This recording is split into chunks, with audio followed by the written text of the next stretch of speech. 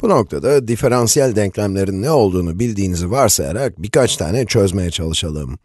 Size ilk olarak anlatacağım diferansiyel denklem grubu ayrılabilir denklemler olacak. Ve göreceksiniz ki aslında yeni bir şey öğrenmiyoruz. İlk senede öğrendiğiniz türev ve entegral bilgilerinizle ayrılabilir denklemleri çözebilirsiniz. Bu denklemlere ayrılabilir denmesinin nedeni şudur: x ve y terimlerini ayırıp ayrı ayrı entegral alır ve denklemin sonucuna ulaşırsınız. İşte bu ayrılabilir denklemler. Hadi birkaç tane çözelim de işin püf noktasını anlayın. Bunlar genelde cebir egzersizi olacak. İlk ayrılabilir denklemimiz şudur: dy bölü dx eşittir x kare bölü 1 eksi y kare. Evet, bu noktada bazı terimleri tekrar etmenin tam zamanı. İlk olarak bu diferansiyel denklemin derecesi nedir? Denklemdeki en yüksek türev birinci dereceden olduğu için denklemin derecesi de 1'dir. Denklemin derecesi birinci derecedir. Adi denklemdir çünkü sadece düzenli türev var, kısmi türev yok. Peki doğrusal mı, değil mi? Şimdi bu doğrusala benziyor diyebilirsiniz. Türevi herhangi bir şeyle çarpmamışım. Ama dikkatle bakarsanız bazı enteresan durumları olduğunu görürsünüz. İlk olarak y'nin karesi var. Y bir bağımlı değişken. Y, x'in fonksiyonu. Bu nedenle y'nin karesini aldığımız için doğrusal olmuyor. Eğer bu herhangi bir y olsaydı ve siz denklemin her iki tarafında 1 eksi y ile çarpsaydınız ve bir önceki denklemde gösterdiğim şekle soksaydınız, 1 eksi y'nin karesi olurdu. Bu aslında yapmamız gereken ilk şey. Onun için bunu yazacağım. Şimdi denklemin her iki tarafında 1 eksi y'nin karesi ile çarparsak, 1 eksi y'nin karesi çarpı dy. dx eşittir x kare. Şimdi hemen gördüğünüz gibi burada kare olmasaydı da y'yi dy dx ile çarptığımız için yine doğrusal olmayacaktı. Çünkü bağımlı değişkeni kendi türeviyle çarpıyoruz. Bu da onu doğrusal olmayan denklem yapıyor. Neyse biz tekrar çözüme dönelim. Bu ilk adım. İki tarafı da 1 eksi y'nin karesiyle çarpıyorum. En sonunda yapmak istediğim x'leri ve y'leri ayırıp iki tarafında ayrı ayrı integralini almak. Şimdi yapmak istediğim ise bu denklemin her iki tarafında dx ile çarpmak. Böylece burada bir dx oluyor ve şuradaki dx'ten de kurtuluyoruz. Şuraya geleyim, yer ziyan etmek istemiyorum. Evet. 1 eksi y karesi dy eşittir x karesi dx. Böylece x ve y değişkenleri ve türevlerini ayırmış oldum. Tüm yaptığım, denklemin her iki tarafında dx ile çarpıp sonuca gitmek oldu.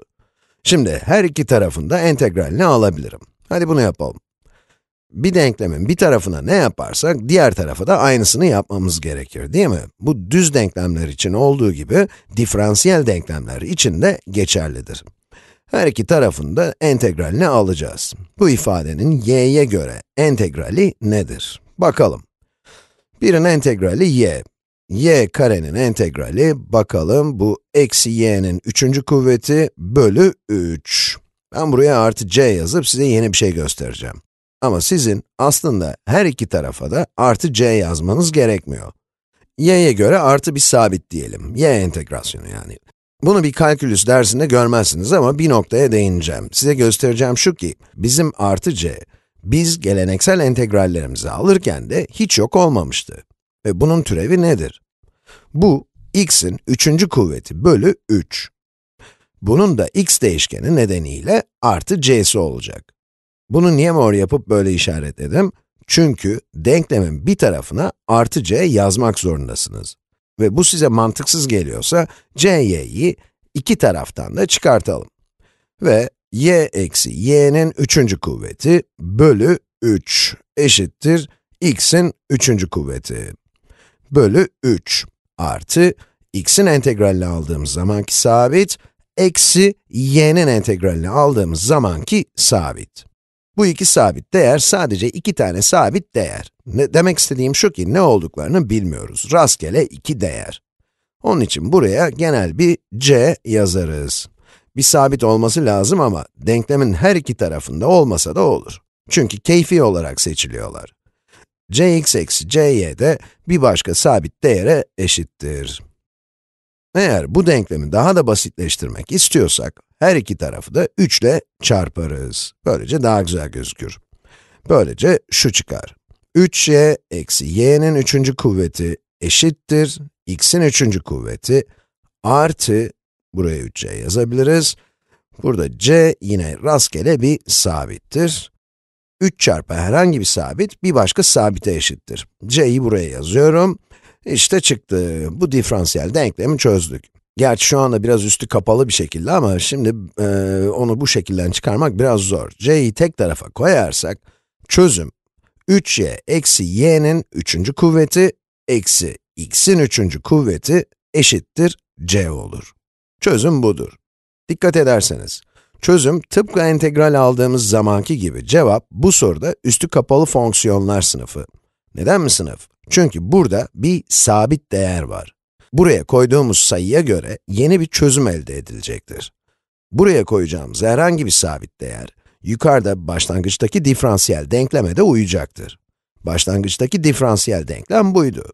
Bu sabit değeri bulmak için size bir başlangıç koşulu verilmesi lazım. Birinin demesi lazım ki, x 2 olunca y 3 olur ve sonra c'yi bulacaksınız. Bize bir başlangıç koşulu veren bir örnek yapalım. Bu biraz baştan başlayacağım. Net bir görüntü, farklı renkler, evet, yeterli alanım var. Evet, bu ilki y'nin x'e göre birinci dereceden türevi eşittir 3x kare artı 4x artı 2 bölü 2 çarpı y eksi 1. Bu bir parantez bu arada, mutlak değer değil. Burada bize başlangıç koşulu veriyorlar. Y'nin x sıfırken değeri eksi 1'dir. Bu diferansiyel denklemi çözünce ki, bu bir ayrılabilir diferansiyel denklemdir, bu başlangıç koşulunu kullanabilirsiniz. X 0 olunca y 1 oluyor ve sabit değeri buluyorsunuz. İlk olarak bu denklemi ayıralım. Her iki tarafı da 2 kere y eksi 1 ile çarpalım. 2 kere y eksi 1 çarpı dx, dy eşittir 3x kare artı 4x artı 2 olur. Her iki tarafı da dx ile çarpalım. Evet, bu da aslında bir cebir egzersizi değil mi? Bunu da dışarı çıkarabilirim. 2y eksi 2 olur. Bu sadece dy olur. Her iki tarafı da dx ile çarptım. 3x kare artı 4x artı 2 dx. Denklemleri ayırdım. Bağımsız değişkeni, bağımlı değişkenden ayırdım. Ve de ilgili türevlerini. Ve şimdi entegral alabilirim. Ve mor renkte entegral alacağım. Evet, mor entegral. Bu ifadenin y'ye göre entegrali nedir? Evet, şimdi bakalım. Y kare eksi 2y'dir. Evet, artı c yazmayacağım, sadece sağ tarafta yapacağım. Bu, 3x kareye eşittir. Entegral eşittir, x'in 3. kuvveti artı 2x kare artı 2x artı c. Ve bu c, her iki taraf için de sabit değer yerine geçer. Bunun neden böyle olduğunu ümit ederim son örnekten anlamışsınızdır. c'nin ne olduğunu bulmak için başlangıç koşulu olan y'nin sıfırdaki değeri eksi 1'dir. Bunu kullanabiliriz. Şimdi bakalım. X 0 olunca y eksi 1 oluyor. Böylece y yerine eksi 1 koyalım. Eksi 1 karesi eksi 2 kere eksi 1, bu y'nin değeri oluyor. Eşittir, x eşittir 0 olduğu zaman. X 0 olduğu zaman 0'ın 3. kuvveti artı 2 kere 0 kare artı 2 kere 0 artı c. Bu bayağı basit. Bütün bunlar hepsi 0. Bu şimdi bakalım. Evet, eksi 1 karesi yani 1 eksi 2 kere eksi 1, bu da 2'dir. Eşittir c. c eşittir 3. Bu denklemin cevabı, diferansiyel denklemin cevabı. Hatırlarsınız ki bu bir sınıf olmayacak. Çünkü bize bir başlangıç koşulu verdiler. Cevap, y karesi eksi 2y eşittir x'in 3. kuvveti artı 2x kare artı 2x artı 3.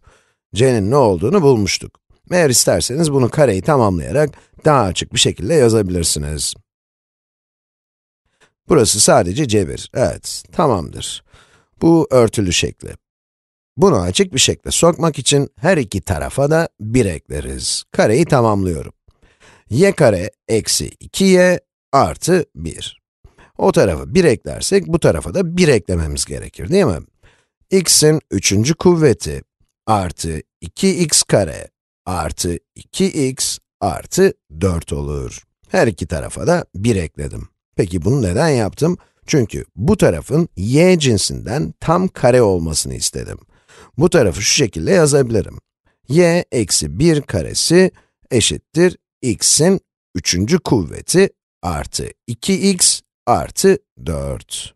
O zaman diyebiliriz ki, y eksi 1 eşittir artı ya da eksi karekök x'in 3. kuvveti artı 2x kare artı 2x artı 4. Her iki tarafa da 1 eklersek, y eşittir artı ya da eksi karekök x'in 3. kuvveti artı 2x kare artı 2x artı 4. Burada artı ya da eksi var ve birini seçmemiz gerekirse, başlangıç koşuluna dönmemiz gerekir. Başlangıç koşuluna göre, y'nin 0 için değeri eşittir eksi 1. X'in yerine 0 koyarsak, y eşittir 1 artı ya da eksi 0 artı 4. Yani 1 artı ya da eksi 4. Eğer bu eksi 1'e eşitse, o zaman bu 1 eksi 2 olur. Evet, böylece başlangıç koşullarını karşılayan açık şeklimiz. Burada biraz fazla olduk, artıdan kurtulabilirsiniz. 1 eksi bütün bunlar, bu başlangıç koşuluna uyuyor. Nerede uyduğunu bulabilirsiniz, hangi alanda uyduğunu. Bu terim pozitif olunca, denklem doğru olur. Bu eksi olur ve gerçek sayılar da geçersiz olur. Ve tüm bunlar, neyse zamanım bitti, bir sonraki videoda görüşürüz.